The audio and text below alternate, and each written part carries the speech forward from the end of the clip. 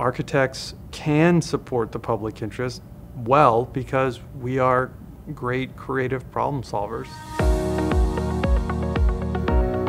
The work of To Be Done Studio is to create social and environmentally equitable spaces and to do so in a way that supports the power of the communities that we work in. So I think of myself, as an architect working in the public interest, but I also just as a human being with compassion and empathy. My goal is to use that opportunity that I was given to support the opportunities of others if I can.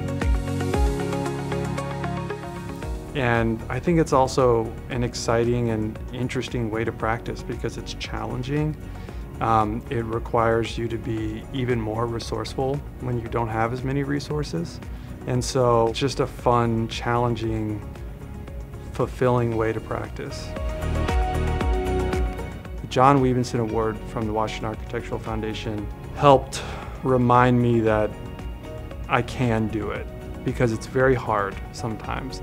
I also really appreciate that they have this award at all because it says that they do care about this work and they want to recognize people doing it and encourage others to do it as well. The name To Be Done Studio is about the fact that there's always more work to be done. And so this award is a little nice, it's a nice pat on the back, but what we're about is putting our heads back down after these lovely recognitions, which we're very appreciative of, and getting back to work and doing the work that we set out to do.